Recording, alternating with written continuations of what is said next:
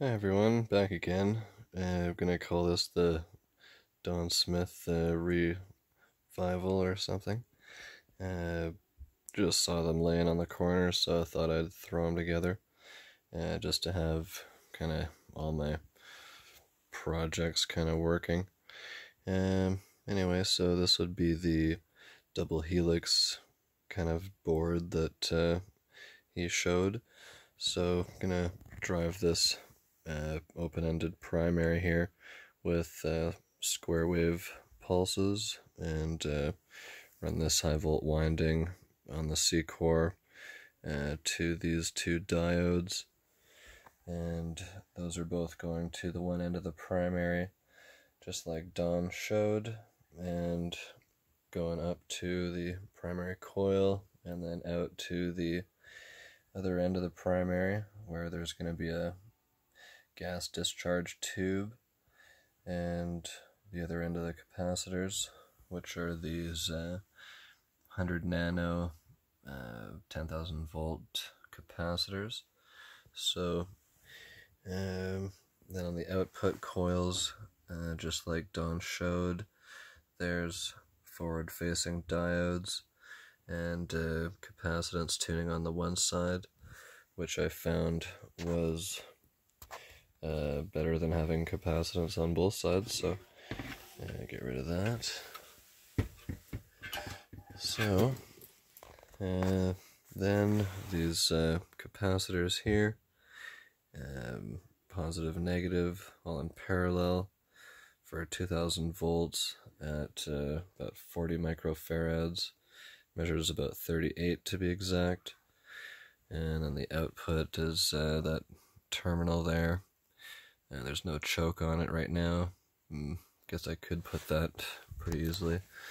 This is a little bit thin wire though. Guess I could use it for some thinner coils, but I want to keep the impedance as close to the same as possible. Just meaning that the wire is continuous. It never instantly goes too thin or too fat. It either gradually does it or it's all the same.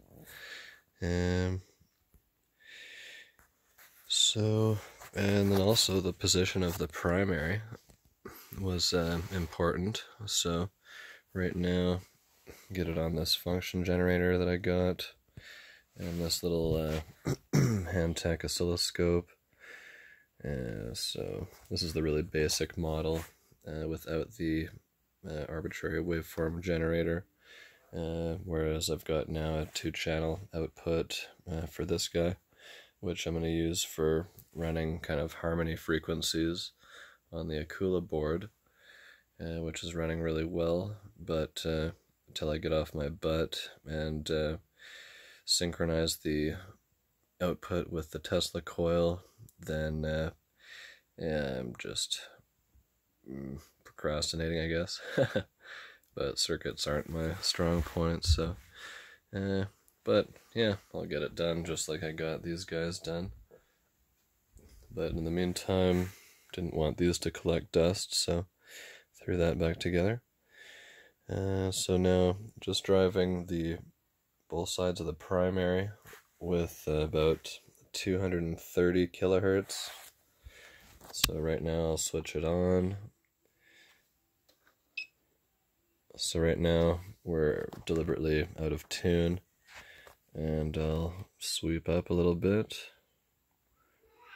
So the sweet spot is about 270 or 280 kilohertz, and that's where the primary is tuned and the secondary. So now we're up by 10 kilohertz to 243. We're going to go up in 10 kilohertz increments.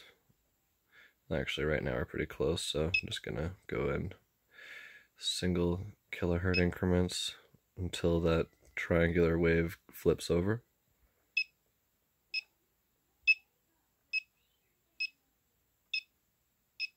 There we go.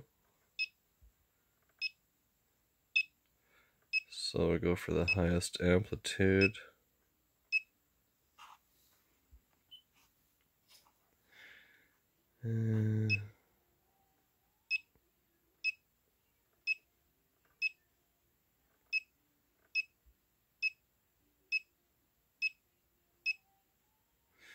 Yeah, let's go with that. And without adjusting the hundreds of kilohertz, we'll just stick with that. So we've got the highest amplitude and this somewhat of a trumpet waveform, as they say. Just so happened to appear at the highest amplitude, so it's not like I knew what I was doing or something. But so now we will adjust the primary position. Try to get that in the screen.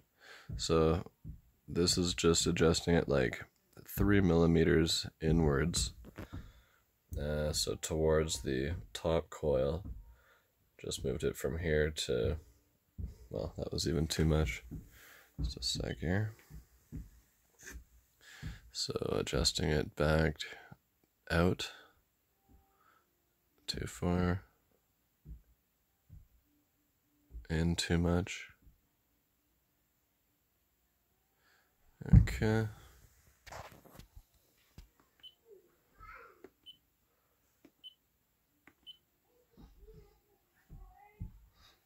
Okay.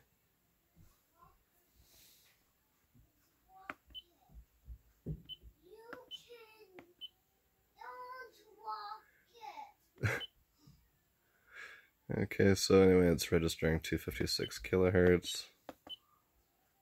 So just the right frame division.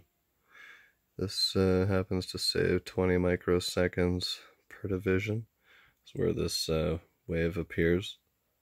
Well, this pattern, I should say. Okay, so I'm just going to adjust the primary again.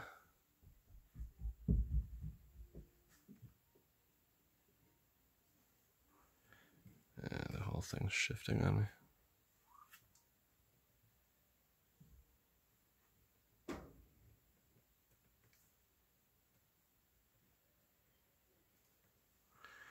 Okay, about there. Without securing these coils, I'll have to just kind of go gentle for now. But anyway, you'll notice that the primary is not centered, and it's kind of favoring the non-capacitance side, whereas this is the so-called tuned side, I'd call it. So we get the best amplitude while we're favoring this coil. And by the way, I've got these are of course primary factory coils. I've got this going secondary, and the positive side is initiating this counterclockwise movement. So anyway, seems to be the best position. And now I'll adjust the capacitance across the top coil. Okay, and hey, just don't touch anything, buddy. Sorry. Yeah, grab that. Okay, and so now we will go back here. Hey, don't stab that, buddy.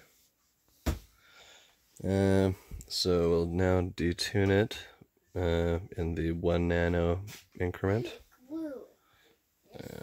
So notice that I'm reading the lower half secondary and detuning the top secondary. So you'll see that it either totally drops out with 1 nano too much, to fully back in, to starting to drop off now. So yeah, that seems to affect the lower and the upper secondary when we adjust the capacitance here, which happens to be 11.2 nanos. So Don had about 47 nanos, but my coils just happened to ring. The primary dictated what I was going to tune the rest at. So about 250 kilohertz here to get this ringing at 250 kilohertz. with the assistance of this capacitance. It's too low of a voltage though coming from the signal generator to do enough increase in voltage to overcome the voltage drop of these diodes, being possibly a 10 volt drop through these things. So we'll have to get the high volt running to really see if this can put out. And I think what's critical might be having enough impedance in lights set up, whereas most people try to just drive one light and then figure it doesn't work, but that might not be matching the right impedance in the load on the AC load. So I think that's got a big thing to do with it. It just needs enough load hooked up to it. Big theory there, but anyway, that's how it's going so far. And figured out the... Can you keep it down, buddy?